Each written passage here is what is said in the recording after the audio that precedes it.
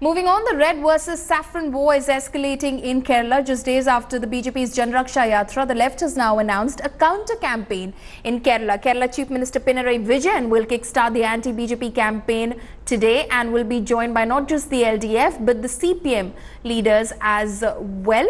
The statewide march from Thiruvananthapuram in south and Kasaragod in north will be led by the CPI and CPIM respectively. The rally will culminate on the 3rd of November in Kochi.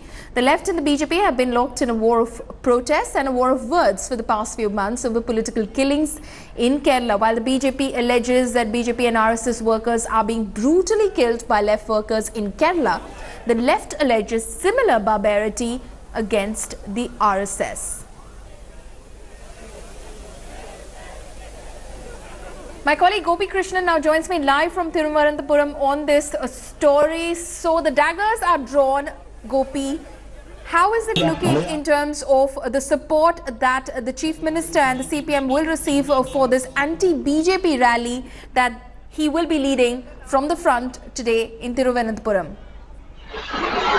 Well, it's in fact the CPM and the left parties are giving BJP a taste of their own medicine, because immediately after the Raksha Yatra, which was led by the BJP, concluded in Thiruvananthapuram, the CPIM and the left parties have decided to conduct a counter rally, which they name as the Jan Jagrata Yatra, which basically means to create awareness among the people about the anti-people policies of the central government and the attempts by the BJP and RSS parties to incite violence in Kerala. And this particular yatra will be kicked off from 2 points simultaneously, because the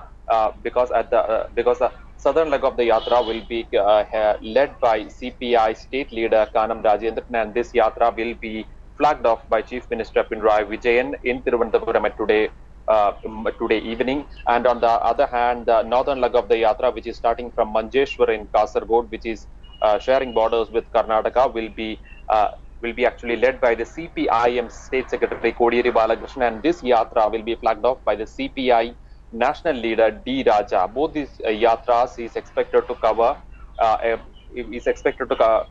140 constituencies in the state, and finally they will culminate in November 3rd in Kochi, because the southern yatra will cover the southern district, and the northern yatra will be covering the northern district and constituencies, and both these yatras will finally culminate on November 3rd in Kochi. And the CPIM and CPI both sense this as will take this as an opportunity to create awareness among the people and spread their message of people-friendly measures by the state government. At the same time, they will also try to create awareness among the people on how the central government have been dealing with people. Absolutely. So the left versus the BJP war only escalating there on ground in Kerala. Gopi, thank you so much for those details.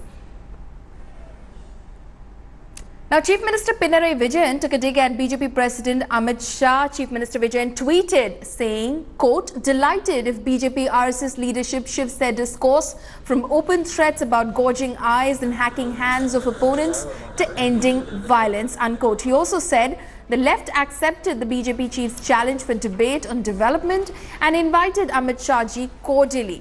Slamming the BJP chief, Pinarayi Vijayan asked, quote, "Who is backpedaling from the debate now and why?" unquote. Honorary President and various union ministers, he quoted, have not only admired but also expressed their respect towards the progress achieved by Kerala.